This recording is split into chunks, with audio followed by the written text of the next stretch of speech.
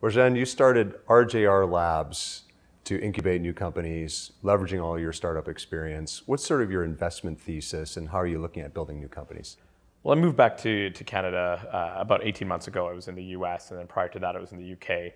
And the thesis behind RJR was really about investing in e-commerce and building e-commerce companies in Canada and doing them at scale, which really hadn't been done before. It's hard to get companies to scale in Canada, so there's always this talk about a shortage of talent. How do you solve that problem? Well, no, that's absolutely it.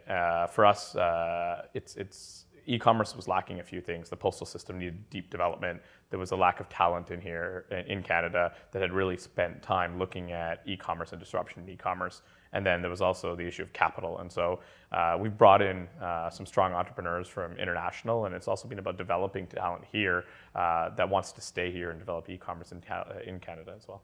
Well, in the STEM education system, we're constantly, as fellow founders, constantly trying to have universities improve it. Do you think that we've got the capacity for Canada in the next decade to really meet the demand? I absolutely think so. I think it's really about thinking a certain way. After spending time outside the country and then moving back, you see that e-commerce is such a fast-changing pace and space that we need to continue to develop our entrepreneurs in a way that think with the ever-changing development in this world and the speed that we have. You've had some experience raising money for a public company. You're a co-founder at Groupon. That's right. Tell us about that experience, the roadshow, and how you went through that, and how you raised that capital. It's crazy. I think we did 70 meetings in 3 days on a roadshow in 5 different cities. And it was actually, I think, the first time I'd ever been on a private plane, and it was the most uncool experience in the world. Because it was just nonstop. It was just nonstop. And building a public company, Groupon at the time was the largest tech IPO outside of Google. And so there was a lot of pressure, a lot of eyes on us, and it's an entire different regulatory game. It's a bit anticlimactic, and the pressure really happens when you press the buzzer and you go public. The founders that are out there trying to raise capital, thinking about pre-IPO capital, were there any lessons learned that you would say when you're thinking about that pre-IPO round right before you go to do an IPO? Any lessons learned you can think of there? I think it's using that as facilitation capital. I think a lot of people celebrate capital. I think that I have a golden rule that I don't show up to any celebratory capital raises. I think when you raise capital, you're taking on new responsibility, and you've got new investors and you've got pressure, and to really understand the responsibility you have with that capital, as opposed to think you're close to the finish line.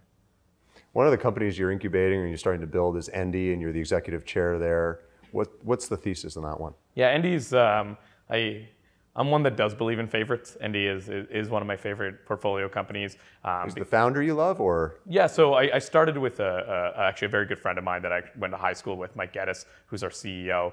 And so be able to work with an old friend is very special. But what I really, truly love about the company is that it's been disrupting Canadian e-commerce at the highest level. I believe we're now the largest vertical e-commerce company in Canada, and we've been able to achieve that in 3 years.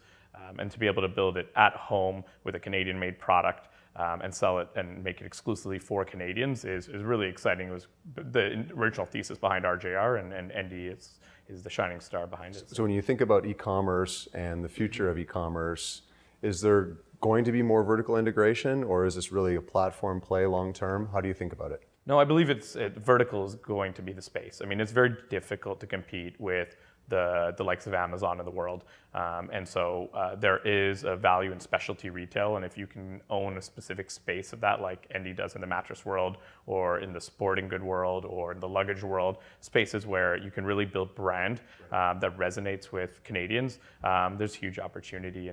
And Canada is, as you know, far behind the rest of the world when it comes to e-commerce. No question. The average person is spending a lot less online. We only did $20 billion in online retail in Canada last year. I mean, that number is set to increase by 50% over the next few years. So a lot of that will come from specialty. And Canadians aren't buying from Amazon per capita as much as they are in other markets. What is it that's unique about this market?